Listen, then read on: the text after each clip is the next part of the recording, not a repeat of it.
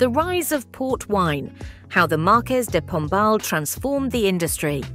In 1703, the signing of the Methuen Treaty between England and Portugal created even more incentives for the port wine trade.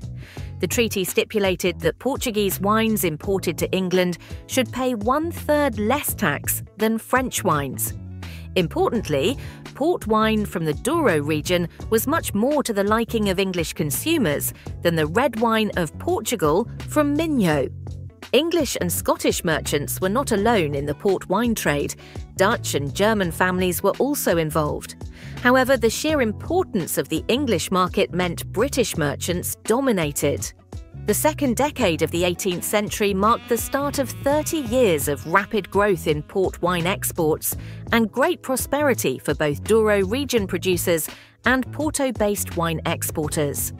But over time, this rapid demand growth led to speculation and fraudulent practices, like adding elderberries to poorer wines to give colour and an illusion of quality. In the 1750s, a sharp decline in demand and oversupply in the Douro caused complications. In 1756, the Marquês de Pombal, as Portugal's Minister of State, stepped in to restore order.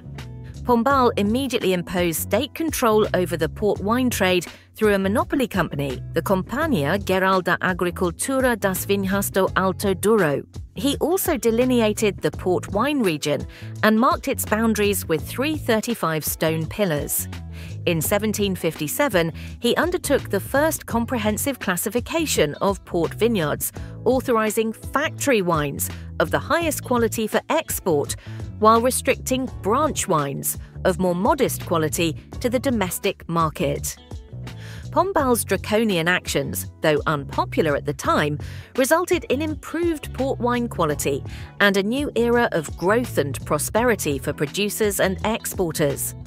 By establishing the geographic boundaries of the port wine region, classifying vineyards by quality and setting production standards, Pombal was a visionary precursor to the modern DOC, controlled designation of origin concept. These pioneering measures laid the foundations for today's sophisticated port wine legislation.